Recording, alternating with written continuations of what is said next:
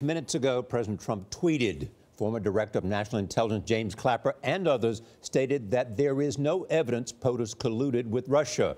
This story is fake news and everyone knows it, close quote. California Congressman Adam Schiff is the ranking Democrat on the House Intelligence Committee. He is with us from Washington for his only interview before the committee hearing. Congressman, good morning. Good morning to you, Charlie. It's good to have you here. You said yesterday that there was circumstantial evidence of collusion. What's the circumstantial evidence? Well, some of it I can't go into, but some of it will be discussed at the hearing today, and we'll see just how much Director Comey is willing to discuss. I was surprised to see Director Clapper make that kind of categorical statement because that's not consistent with what I've reviewed. I also think in addition to that circumstantial evidence, there's very direct evidence of deception, and probably the very best public example I can give you for that is when Michael Flynn lied about his conversation with the Russian ambassador. And this wasn't just any conversation. This was a conversation he had about the Russian response to sanctions that were imposed on Russia by President Obama over what? Over their interference in the campaign to help Donald Trump.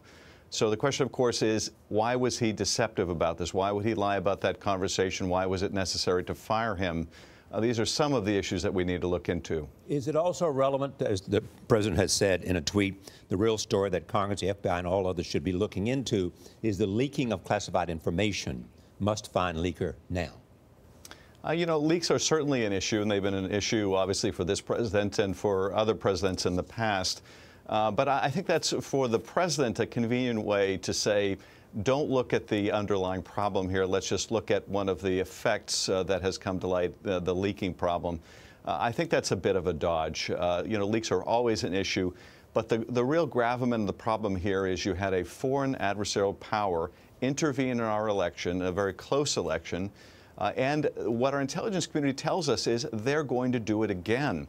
And if we're going to protect the country, we need to know exactly what the Russians did, how they did it, how to protect ourselves, how to protect our European allies who are facing elections right now that the Russians are interfering in. Okay. That's a far bigger issue, I think, than the issue of leaks. Congressman, do you expect a definitive answer from Mr. Comey today that everyone else is shot down but President Trump, that President Obama did not wiretap Donald Trump?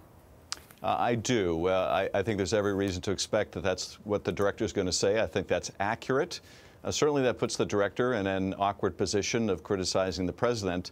But it's time to put this to rest. There is absolutely no evidence to support the president's baseless accusations against his predecessor. And the longer this goes on, the more damage is being done. Now that that wrecking ball that is this false allegation has bashed into our British allies, our German allies, and it's time that we put this to rest. Congressman, some of your Democratic colleagues would like to see a subpoena of the president's tax returns as part of this investigation. Do you expect that that will happen? It's possible. I think we need to lay the framework and the groundwork and establish the evidence that the Russians use financial entanglement as a way of exerting their influence over business people, over political leaders. If the evidence leads in that direction, then I think there's a good case to be made that we need the tax returns to either corroborate or disprove what the Russians may have been doing in terms of trying to financially entangle the Trump organization. But I don't think we're there yet. Congressman Adam Schiff, big day today. Thanks for your time. You bet. Thank you.